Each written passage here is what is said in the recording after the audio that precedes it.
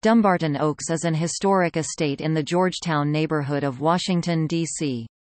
It was the residence and garden of Robert Woods Bliss (1875–1962) and his wife Mildred Barnes Bliss (1879–1969). The Dumbarton Oaks Research Library and Collection was founded here by the Bliss couple, who gave the property to Harvard University in 1940. The research institute that has emerged from this bequest is dedicated to supporting scholarship in the fields of Byzantine and Pre-Columbian Studies, as well as garden design and landscape architecture, especially through its research fellowships, meetings, exhibitions, and publications. Dumbarton Oaks also opens its garden and museum collections to the public, and hosts public lectures and a concert series.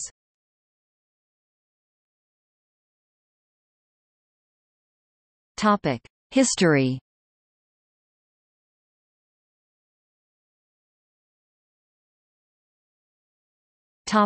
Early history. The land of Dumbarton Oaks was formerly part of the Rock of Dumbarton grant that Queen Anne made in 1702 to Colonel Ninian Beale ca. 1625–1717. About 1801, William Hammond Dorsey (1764–1818) built the first house on the property, the central block of the existing structure, and an orangery. And in the mid-19th century, Edward Magruder Linthicum (1787–1869) greatly enlarged the residence and named it the Oaks. The Oaks also was the Washington residence of U.S. Senator and Vice President John C. Calhoun (1782–1850). Between 1822 and 1829, in 1846, Edward Linthicum bought the house, and enlarged it. In 1891, Henry F. Blunt bought the house.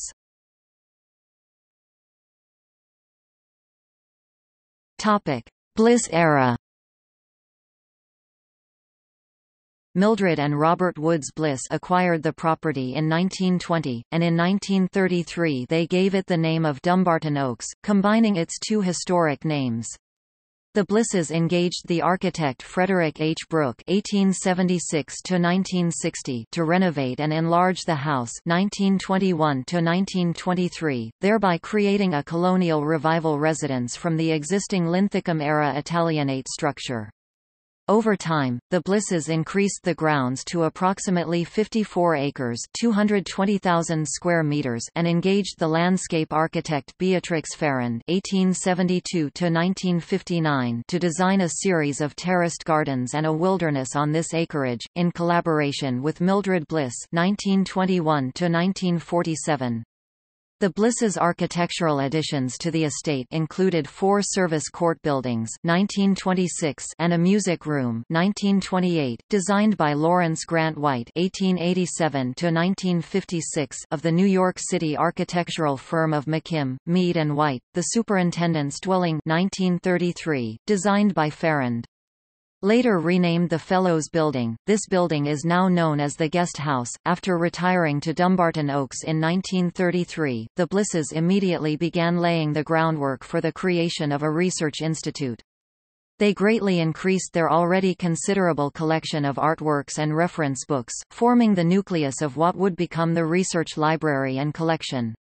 In 1938 they engaged the architect Thomas T. Waterman (1900–1951) to build 2 pavilions to house their Byzantine collection and an 8,000-volume library, and in 1940 gave Dumbarton Oaks, which included about 16 acres (65,000 square meters) of land, to Harvard University, Robert Bliss's alma mater. At the same time they gave a portion of the grounds—some 27 acres, to the National Park Service to establish the Dumbarton Oaks Park. In 1941, the administrative structure of Dumbarton Oaks, now owned by Harvard University, was modeled according to the following design. The trustees for Harvard University, composed primarily of the president and fellows of Harvard College, made all appointments, including those to the administrative committee, which in turn would supervise the entire operation and refer to the trustees such recommendations as may require their action. This committee was first chaired by Paul J. Sachs (1878–1965), Harvard professor and associate director of the Fogg Art Museum, but by 1953 it was chaired by the dean or provost and, beginning in 1961 and thereafter, by the president of Harvard University. In early years the Administrative Committee appointed a board of scholars to make recommendations in regard to all scholarly activities. The Board of Scholars was first organized in 1942 with 11 members, of which 7 were from Harvard. Its membership was increased to 22 members by 1960. In 1952, this board was titled the Board for Scholars in Byzantine Studies. In 1953, a Garden Advisory Committee was created to make recommendations in regard to the garden and, later, to the Garden Library and its fellows, and in 1963 an Advisory Committee for Pre-Columbian Art was created. The Administrative Committee also historically appointed a visiting committee consisting of persons interested in the welfare and broad aims of Dumbarton Oaks. This committee was abolished in 1960 when it was replaced by a board of advisors.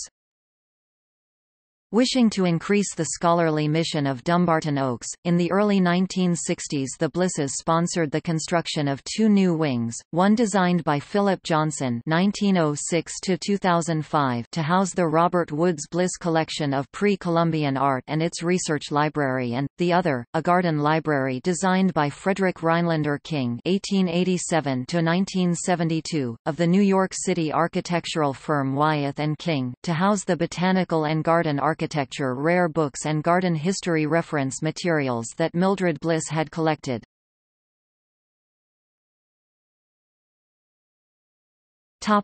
Dumbarton Oaks Concerto.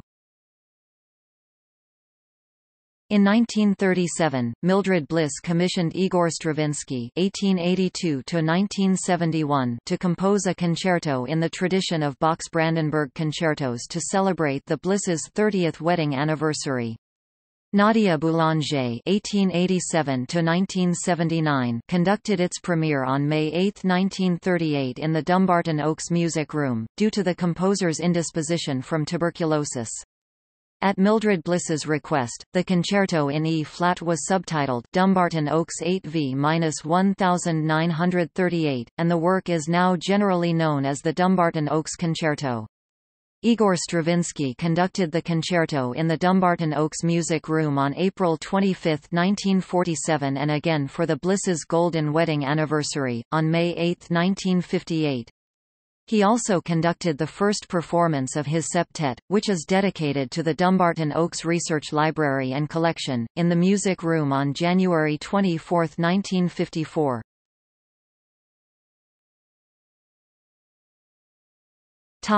Dumbarton Oaks Conference.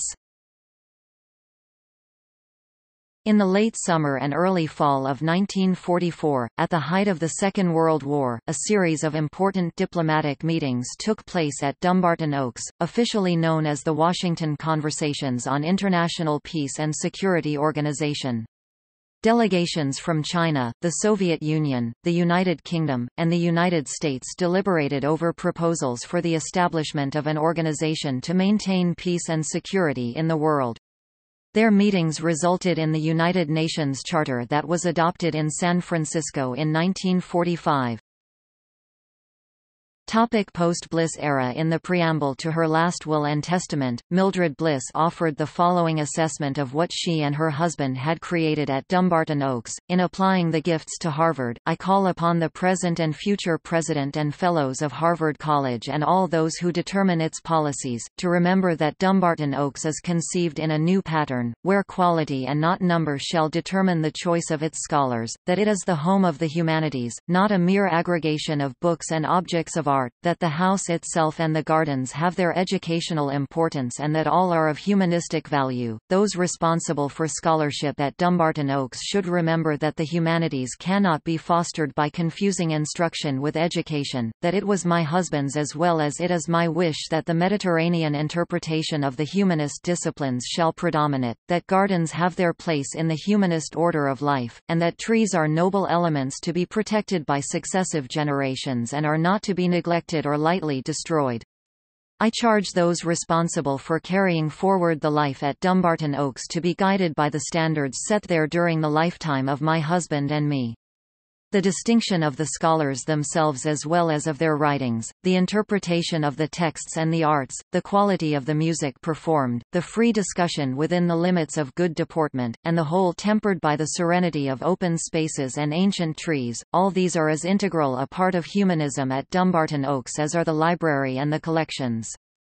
The fulfillment of this vision of high intellectual adventure seen through the open gates of Dumbarton Oaks will add luster to Harvard, to the academic tone of our country and to scholarship throughout the world, to help the institution better fulfill its mandate. Administrative changes were slowly introduced after 1969, the year Mildred Bliss died.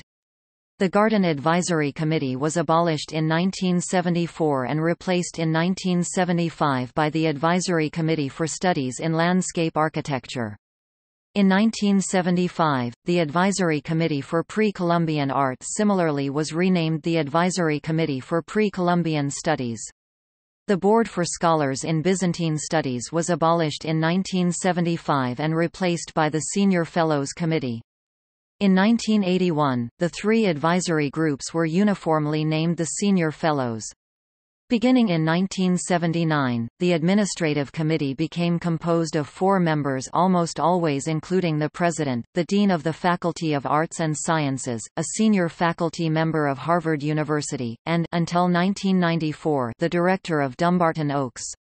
The Board of Advisors was abolished in 1991. The institution has continued to be a major sponsor of archaeological excavations and art restoration projects. During the 1970s it funded major fieldwork projects, work in Cyprus, Syria, and Turkey, efforts that today span the entire geographical breadth of the former Byzantine Commonwealth.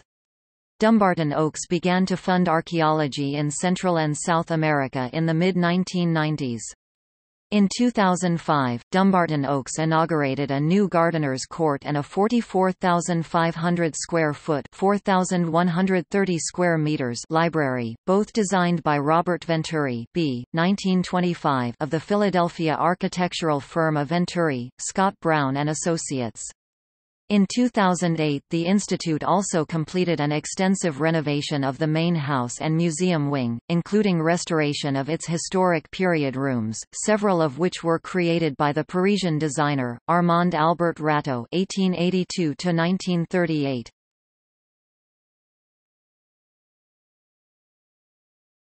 Topic: Research.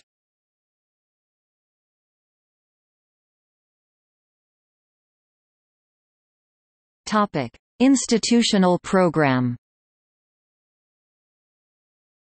The mission of Dumbarton Oaks is to support and promote scholarship in 3 areas of study: Byzantine, Pre-Columbian, and garden and landscape architecture. Through a fellowship program, the Institute invites scholars from around the world for an academic year or a summer to pursue individual research. A grants program also supports archaeological research, materials analysis, and photographic surveys of objects and monuments. In addition, each studies program sponsors public lectures, symposia, and colloquia as well as scholarly publications including annual journals, symposium proceedings, and occasional monographs.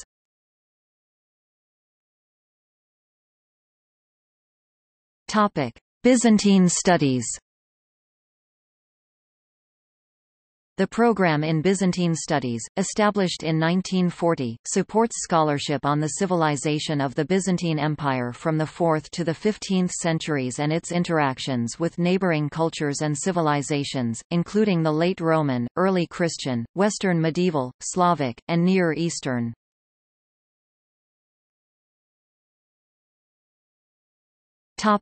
Pre-Columbian Studies. The program in Pre-Columbian Studies was founded in 1963 to support the study of the art and archaeology of the ancient Americas. The program focuses on the cultures that thrived in the Western Hemisphere from northern Mexico to southern South America, from the earliest times to the 16th century.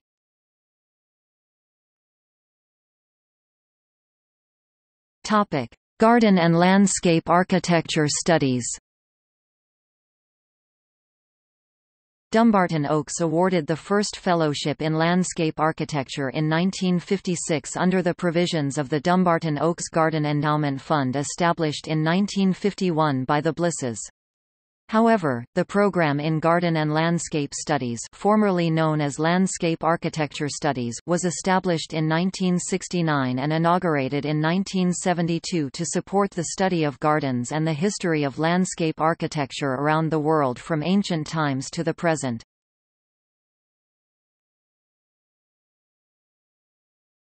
Topic: Museum and collections. The Dumbarton Oaks Museum features collections of Byzantine and Pre-Columbian art, as well as European artworks and furnishings. Mildred and Robert Woods Bliss initiated these collections in the first half of the 20th century and provided the vision for future acquisitions even after giving Dumbarton Oaks to Harvard University.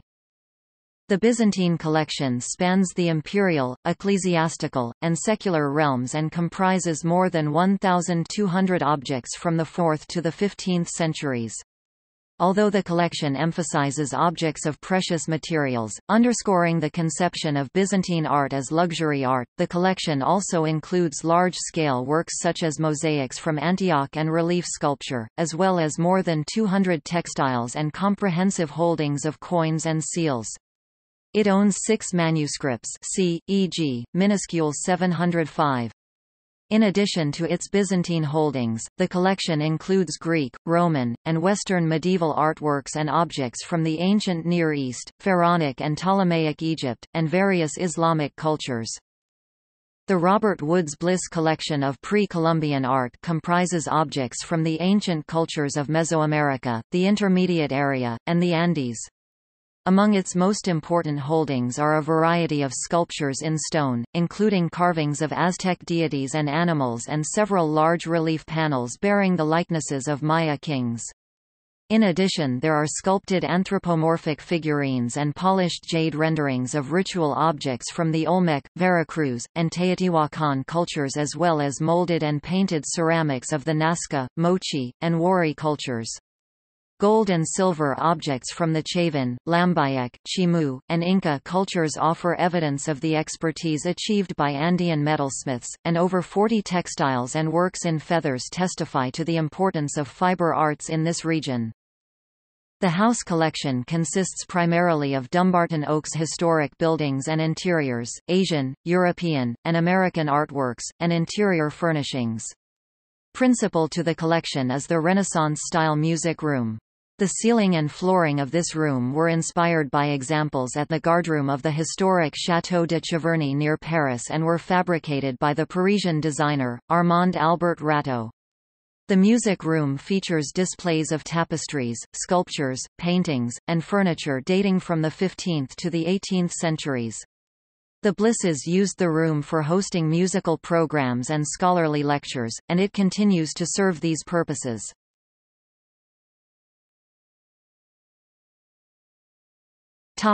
Philip Johnson Pre-Columbian Pavilion.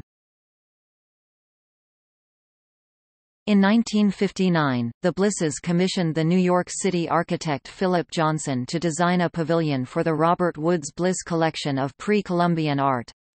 This building, 8 domed circular galleries having an unroofed fountain area at the center set within a perfect square, recalls Islamic architectural ideas, and Johnson later credited the design to his interest in the early 16th-century Turkish architect Mimar Sinan. The pavilion was built in the copse, one of the designed landscapes at Dumbarton Oaks, and Johnson employed curved glass walls to blend the landscape with the building. He later reminisced that his idea was to fit a small pavilion into an existing treescape, to make the building become part of the copse. Johnson maintained that he wanted the garden to march right up to the museum displays and become part of them, with the plantings brushing the glass walls and the sound of splashing water audible in the central fountain. To further this idea, he incorporated 4 interior glazed planter areas situated between the galleries and the fountain. Johnson also believed that the pavilion was to be best enjoyed from the inside. In addition to offering interesting garden views, the 8 gallery spaces allow for a well-organized circulation plan. They also provide intimate areas for visitors to enjoy and study the pre-Columbian objects. Each interconnected exhibition gallery is 25 feet in diameter, having curved glass walls supported by cylindrical columns sheathed in Illinois Agaton marble and shallow domes that rise from flat bronze rings. The floors are teak, laid radially and ended by wide rims of mottled green Vermont marble.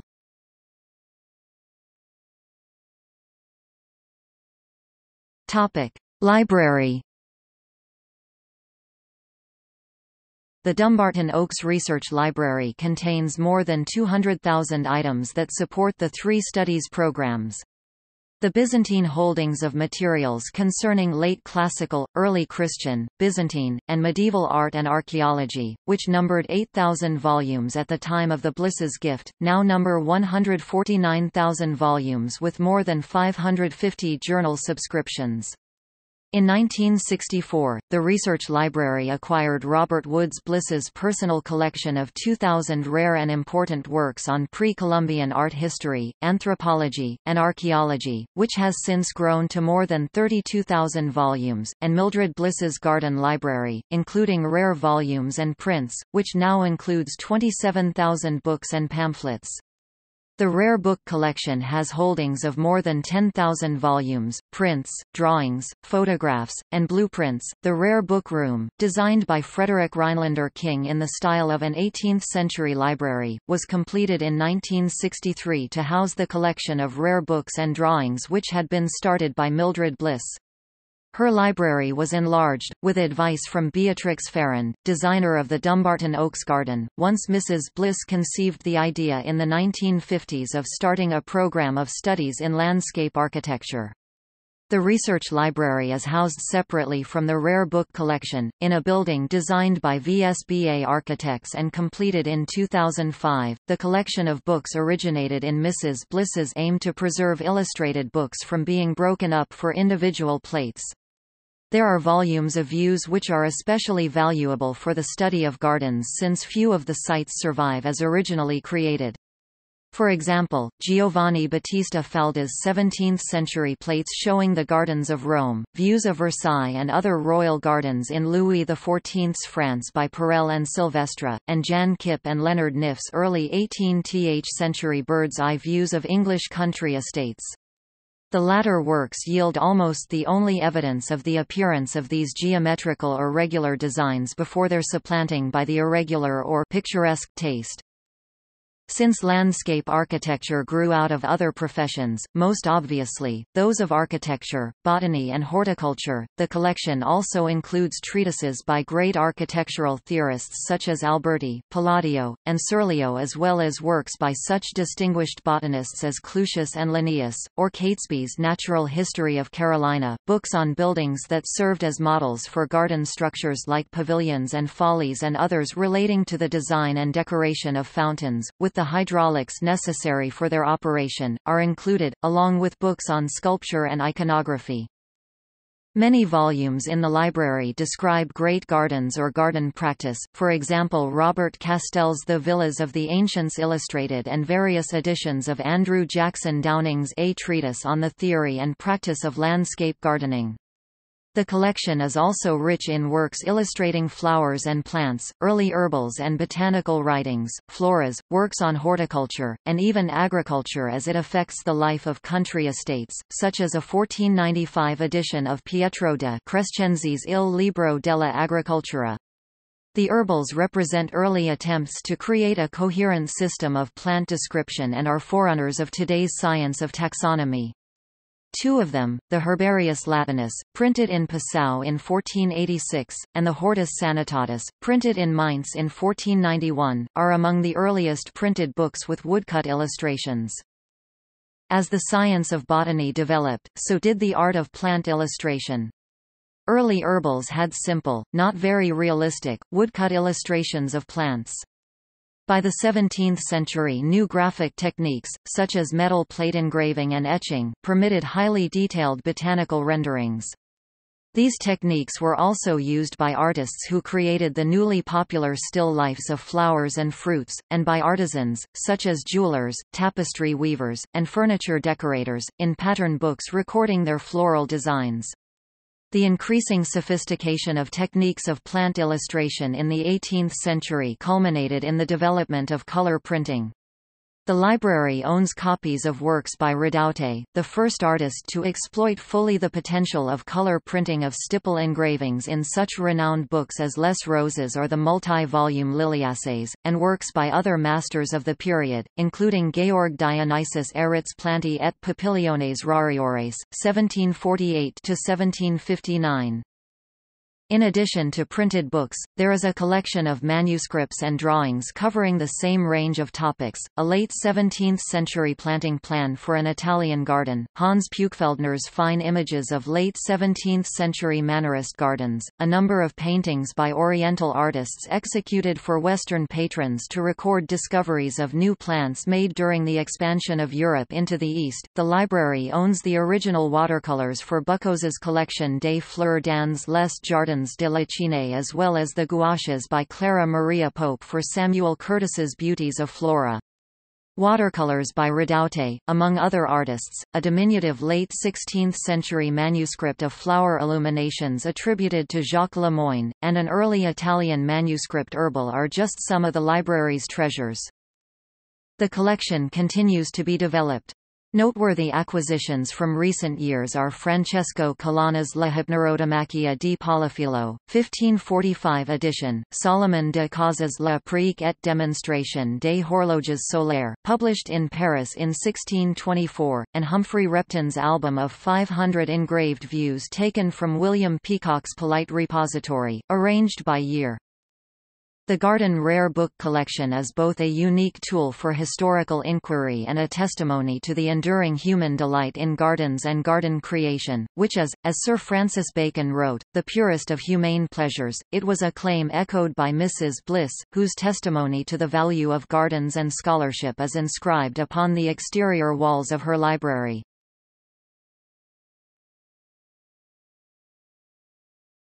Topic: Image collections and fieldwork archives. The image collections and fieldwork archives hold more than 500,000 images in a variety of formats, the majority of which are of Byzantine subject matter. Photographs and archival collections supporting pre-Columbian and garden and landscape studies are being developed.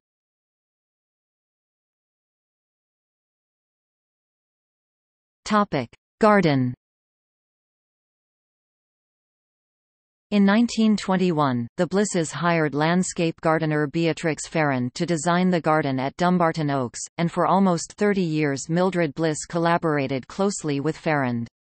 Together they transformed the existing farmlands surrounding the house into terraced garden rooms and vistas, creating a garden landscape that progressed from formal and elegant stepped terraces, in the near vicinity of the house, to a more recreational and practical middle zone of pools, tennis court, orchards, vegetable beds, and cutting gardens, and concluding at the far reaches of the property with a rustic wilderness of meadows and stream. Within the garden rooms, Bliss and Ferrand used a careful selection of plant materials and garden ornaments to define the room's character and use. Since that time, other architects working with Mildred Bliss—most notably Ruth Havey and Alden Hopkins—changed certain elements of the Ferrand design. The garden at Dumbarton Oaks was first opened to the public in 1939. The Dumbarton Oaks Park is a 27-acre naturalistic streamside valley park, maintained as a part of Rock Creek Park.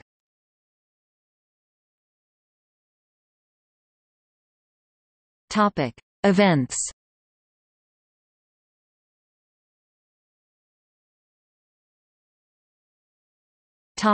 Music at Dumbarton Oaks. In 1946, Dumbarton Oaks inaugurated the Friends of Music concerts to offer a yearly chamber music subscription series in the music room. This series was based on the similar Friends of Music at the Library of Congress, of which Mildred Bliss was a longtime member. In 1958, Dumbarton Oaks commissioned Aaron Copland (1900–1990) to compose Nonet for solo strings, generally known as Nonet for strings, in honor of the Blisses' 50th wedding anniversary. Nadia Boulanger conducted its world premiere with 9 members of the National Symphony Orchestra on March 2, 1961. Copland dedicated the piece to Nadia Boulanger after 40 years of friendship. In 2006, Dumbarton Oaks commissioned Joan Tower to compose Dumbarton Quintet, which was premiered in the Music Room on April 12, 2008, with the composer at the piano. In 2017 the series was renamed Music at Dumbarton Oaks.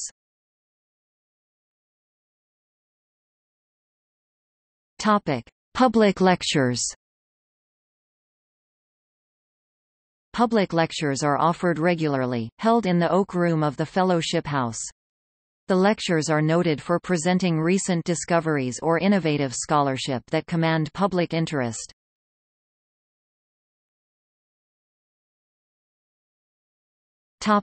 Directors. John Seymour Thacker, Acting Director, 1945, Director, 1946–1969.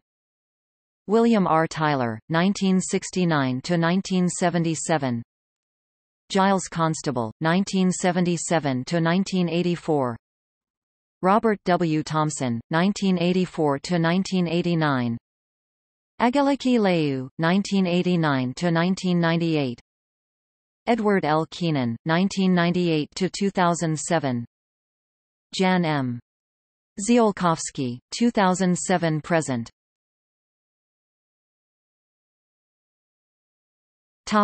See also: List of botanical gardens and arboretums in the United States. Dumbarton House, Tudor Place.